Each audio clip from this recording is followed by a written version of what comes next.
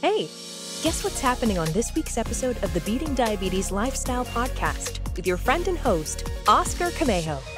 Hey folks, today we're going to talk about sleep and losing weight. Now you may say, what's the connection? What does sleep have to do with losing weight? Well, there is a big connection, no pun intended. Overweight and obesity are said to be contributing factors when it comes to developing type 2 diabetes. For many people, not everybody. Now, hold on. That doesn't mean that everybody who's overweight and that every obese person will automatically develop type 2 diabetes. No, that's not necessarily the case. That doesn't necessarily mean, okay, well, if you don't get enough sleep, you're going to end up developing type 2 diabetes. It's not so cut and dry. That may not be the case for you, but there is a connection and a lot of overwhelming evidence that shows the link between being overweight, not getting enough sleep, and developing other health problems such as type 2 diabetes. Now, it is said that there are specific consequences of not getting enough sleep. It affects your mood and having mood changes, anxiety, depression, poor memory, poor focus and concentration, poor motor function, dealing with fatigue, a weakened immune system, weight gain, high blood pressure, insulin resistance, which, by the way, leads to type 2 diabetes, increased diseases, again, like diabetes and heart disease, increased risk of early death, and so forth.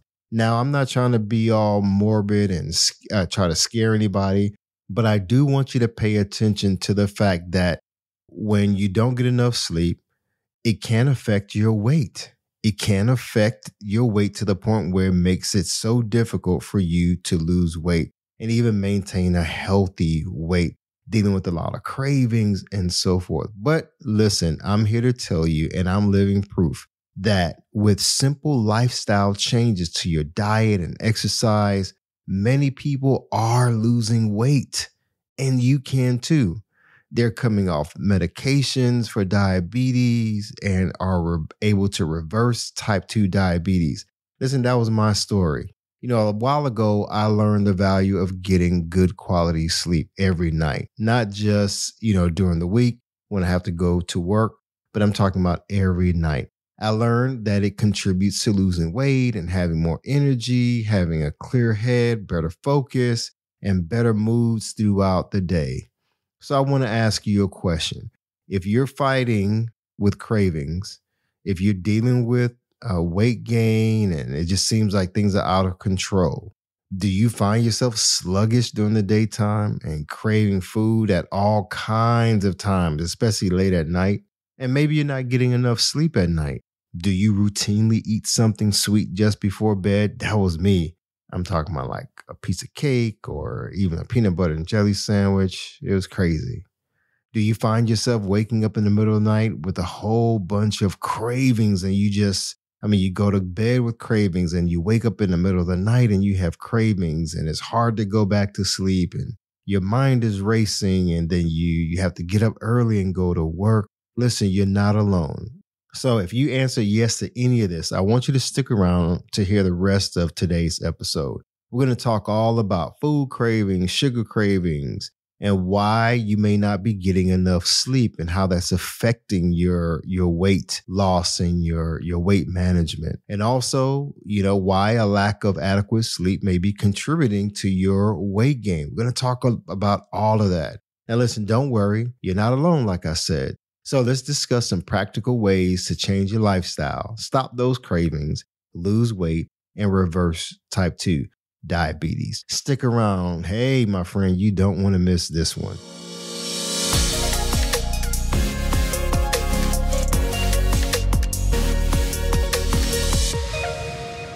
Welcome to the Beating Diabetes Lifestyle Podcast with me, your host, Oscar Camejo. My goal is to help diabetics make lifestyle changes to reverse type 2 diabetes.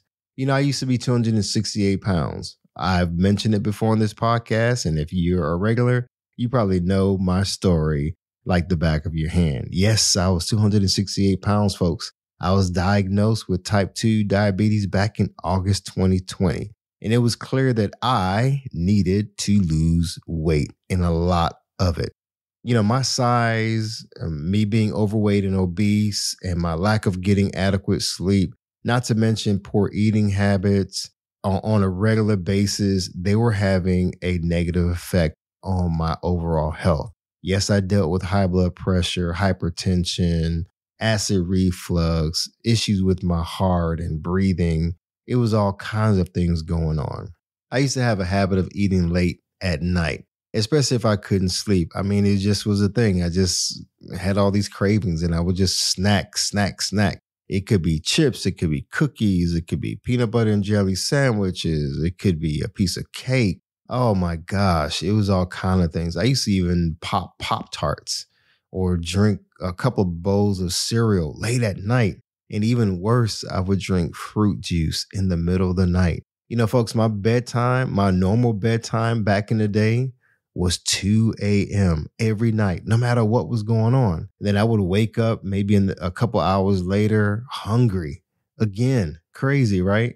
And then getting up at 6 o'clock, maybe 7 o'clock. And it was bad. I was getting an average of maybe 3 to 4 hours of sleep a night, and even then that was decent.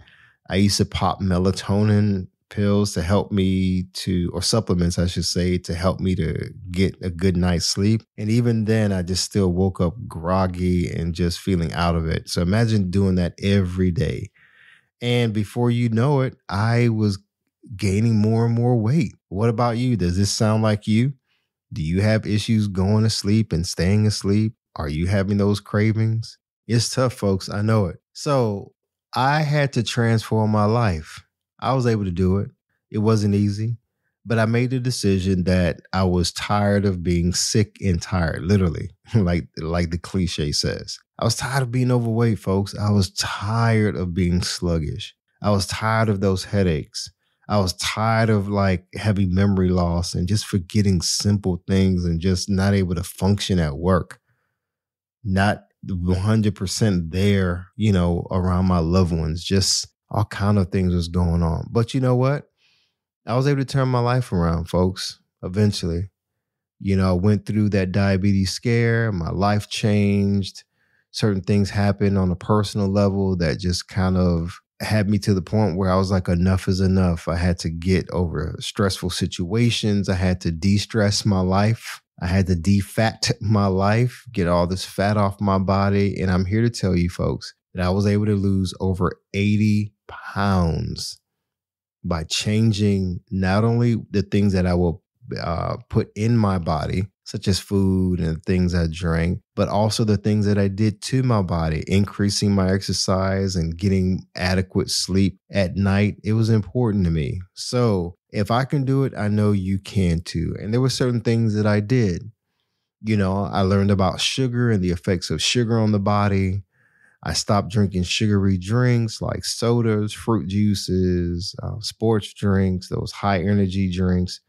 It's crazy. I had to get to the point of weaning myself off of sugary foods and high starchy foods and replace them with more green veggies and more whole fruits and high salty foods. I had to get rid of all of that, folks. I had to stop eating late at night.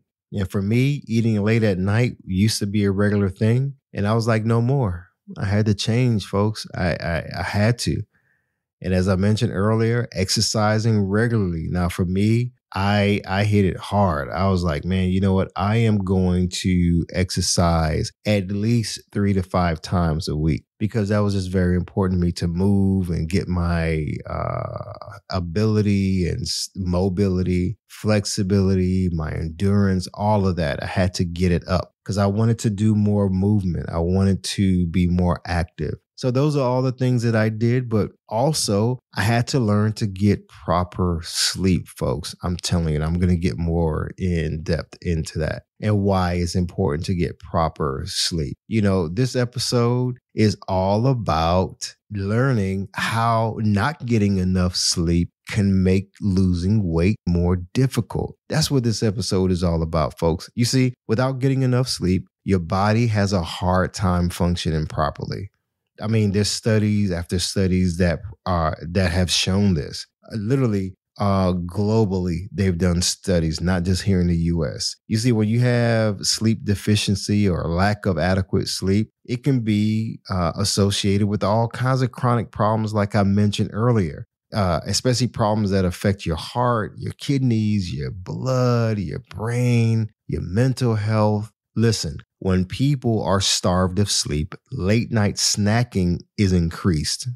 You start snacking more. You start eating all kinds of high carb foods late at night. You know, it is said that people are indulging in increased snacking more and more. Those high carb foods, especially eating between 7 o'clock and 7 a.m. and still getting less amount of sleep, sitting up watching TV late at night and just snacking on the popcorn, on the chips and the cookies, and you know what you're eating. You know, it is said that when you're sleep deprived, you're going to eat snacks twice as much as you would normally eat.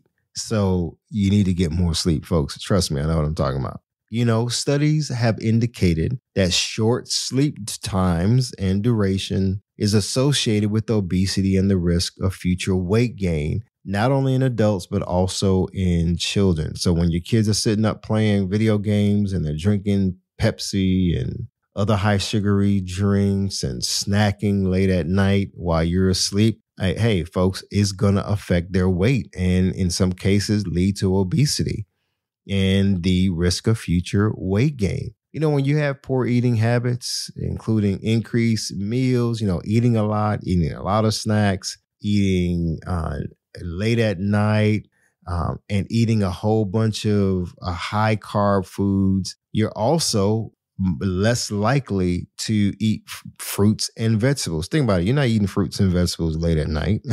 I know I wasn't. Maybe you are. Maybe you know somebody who is. But you know what? There's also that risk of eating more fast foods. How many times have you gotten home late from work or just somewhere and you just went to the drive-thru and you decided, you know what, I'm hungry, so I'm going to stop and get something. And what do you normally get? You get a burger and fries or even a chicken sandwich, it's fried chicken or whatever it is, whatever's open late, and you'll get a soft drink and a soda.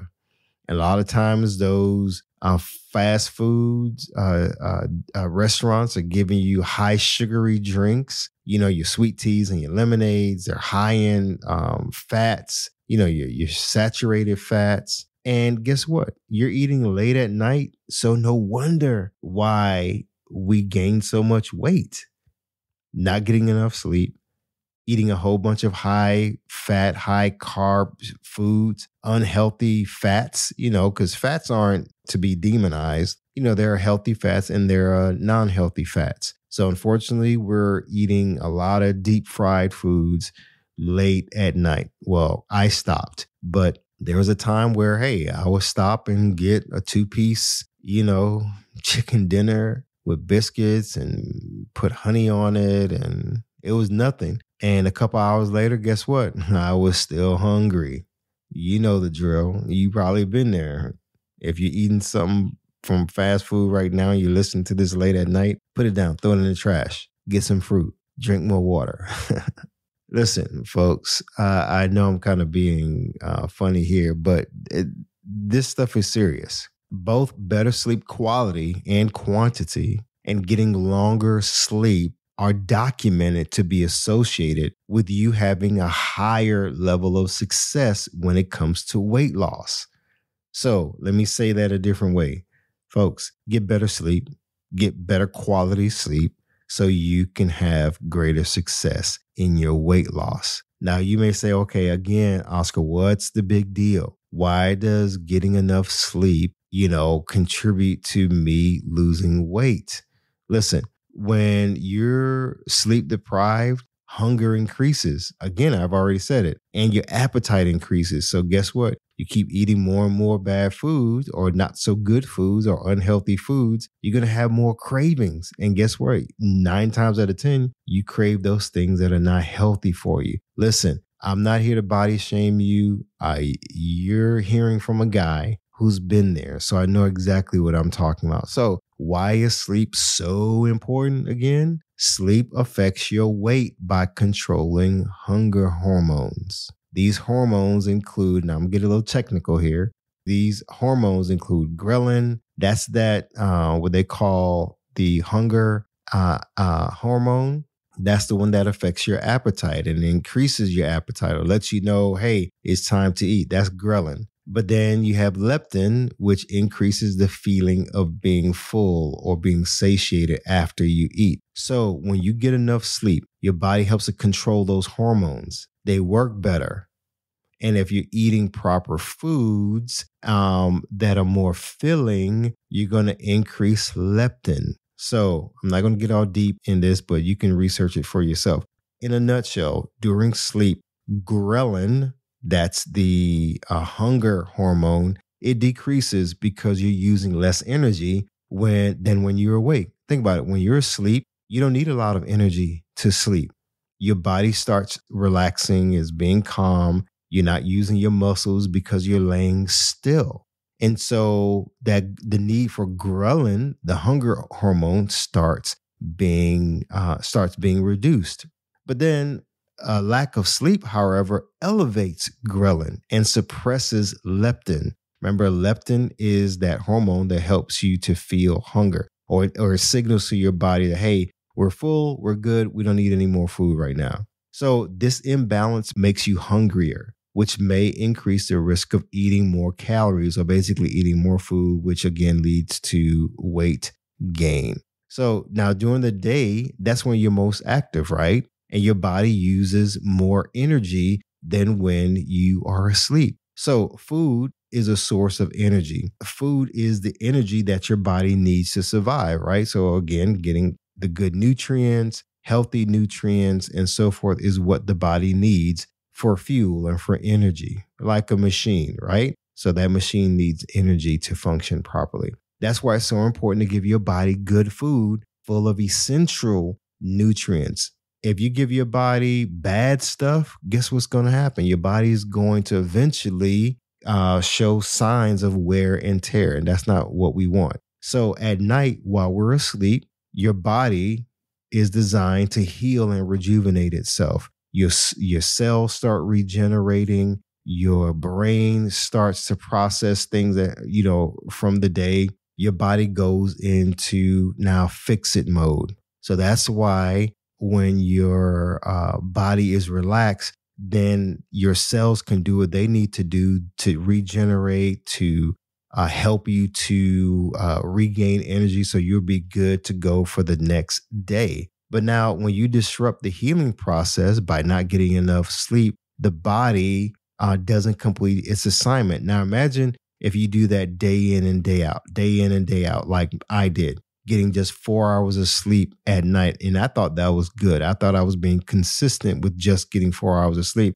but it affected me in the long run. I gained a lot of weight, again, had mood swings, all kind of things was just going on. So again, you do that long enough, like I did, you'll begin to experience health challenges. I mean, it's a no-brainer. Studies have shown, though, that if we start getting at least 7 to 8 hours of sleep a night, that our bodies will be healthier. We'll start to be able to regulate our weight and even get to the point of starting to lose weight. But the trick is, again, not just getting enough sleep, but also being mindful of what we put in our bodies and what we do to our bodies. So, folks, here are my recommendations for getting proper sleep. So here we go. Number one, make up your mind to get at least 7 hours to 8 hours of sleep a night. I know that's a struggle for a lot of people, especially if you're not used to it, but I want you to make up your mind to get at least 7 to 8 hours of sleep. Number two, set yourself up for success. Now, how do you do that? I want you to start sticking to a routine, create a schedule, waking up and going to bed at the same time every day and night, even on the weekends. Yes, even on the weekends. I know you like to chill out on Friday nights and go to bed extra late and just sleep in on Saturday mornings. So take the next 30 days or so and put yourself on a schedule, right? So again, that's a part of setting yourself up for success. This starts with sticking to a schedule. Another thing within setting yourself up for success, stop watching TV before going to bed and looking at the news and watching all these sports things and or sports matches. I know we love to watch our sports. We love to watch our favorite news channels. That's definitely not something you want to do before you go to bed because your mind is overstimulated, and it's just going to make it hard for you to go to sleep. And sometimes you'll be dreaming about the stuff that you watch. And definitely cut the television off before going to bed because you don't want to fall asleep with the television on. Okay. Start your nighttime routine with cutting the television off. Another thing you may want to do is set up your alarms. So what I do is my routine to get into bed is roughly about 10:30, 11 o'clock at night. Definitely I start winding down 1 hour before bed. So if my normal bedtime now is 10 o'clock, then around 9 o'clock, I'm starting to wind things down. If my bedtime, let's say, is 11 o'clock, and I'm giving you examples, okay? So if your bedtime is, let's say, 11 o'clock, so by 10 o'clock, it's time to wind things down. You may want to do some reading before you go to bed. For those of you who are spiritual, praying 30 minutes before you go to bed, reading your Bible or whatnot, or reading a devotional 30 minutes before going to bed. That's a good way to just relax your mind, ease your mind. You may want to do some breathing exercises. And that's like number 3, do some breathing exercises to help you to, again, just relax your nerves and clear your mind of things that happen throughout the day. Number 4, stop eating late at night, especially sweets. We already talked about that. If you watch what you eat and when you eat, that's going to help you to avoid those heavy meals, especially late at night. You don't want to be eating late at night, folks, especially not, so close to going to bed. For those who drink alcohol, I don't recommend that you drink alcohol, period. But if you are going to consume alcohol, don't do it too close to bedtime. It could cause heartburn and also make it hard for you to fall asleep. Stay away from soda, sweet teas, your coffees, and chocolate after 2 p.m. if you can, or definitely before you go to bed. You want to cut out caffeine and all that stuff because it's said that caffeine can stay in your system for 5 to 6 hours. So keep that in mind. So number 5, if you're having sleep issues like sleep apnea and other disruptions to your sleep on a chronic basis, and it just seems like nothing you do works, of course, you want to see a doctor and a sleep specialist because there could be some other things going on in your body. So folks, hopefully these recommendations are something that you can implement in your life and make a difference in your life. But just keep in mind, the main thing is be intentional about getting adequate sleep every night. It's going to benefit you in the long run. Is going to be better for you when it comes to not only losing weight, but improving your health, your overall brain function, your cognitive function, memory, and so forth, and just helping you to feel better. Listen, my goal is to help you to be focused, to live a fit life, and to feel alive every day. And guys, I'm living proof that not only can you reverse type 2 diabetes and send diabetes into remission, but you can, as you get older, not decline in your health, but be stronger, be faster, be more alert, be more energetic, have greater endurance. I am almost 50 at the time of this recording, and I feel great. All because I made some lifestyle changes. Was it easy? No, it was very, very hard at times, but I made up my mind that I was going to stay focused. I was going to keep moving. I was never going to go back to my old lifestyle of poor eating and poor habits. I wanted to turn my life around, and I am so glad that I did. Now, folks, as I wrap up today's episode, I always talk about different resources to help you to make better food choices, to make better choices when it comes to not only eating, but things that you're doing to your body.